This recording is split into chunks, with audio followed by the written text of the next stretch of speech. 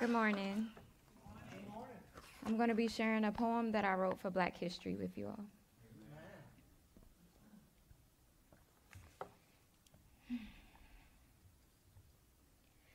They say we always have an attitude and we always look mean.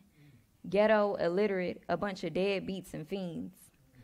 Uneducated, unmotivated, and far from ideal. So the thought of prospering in life and making a difference seems surreal. Because every dream seems too big and your homies tell you to chill. The only aspiration that seems achievable is running across a field or maybe dribbling down a court, because most of us think we're only good at sports. Black brothers and black sisters, you are more than your physical capability. Realize that you're just as powerful mentally. You come from a history of dreamers, leaders, and believers who valued equality and hope, who fought for your freedom, not so you could be a slave to the dope, but so you could stay woke, follow your heart, speak your mind, and never choke. Educate yourself and never be broke. Black brothers, your struggle is what makes you. Never let it break you.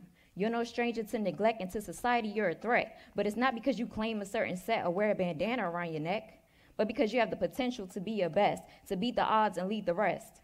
They can't relate to your hardships and the stories you tell. They want you heartless and hopeless and stuck in a cell. But the ones who the enemy aims to defeat are the ones who are destined to prevail. My black sisters and baby girls, you can be anything in this world. You're not limited by your pigment. Never conform to society's ignorance. You stand out because you're unique. You're different. Your mind is oblique. You're a creative soul, brown and bold, from the tips of your toes to the top of your froze. You are extraordinary, important, very, unstoppable, incomparable. Believe in yourself, and to the top you'll go. God gave us a voice to share our joy and share our pain, encourage hope and inspire change. So we will not be fazed by the struggles life brings. We'll keep our hands up and our heads up too.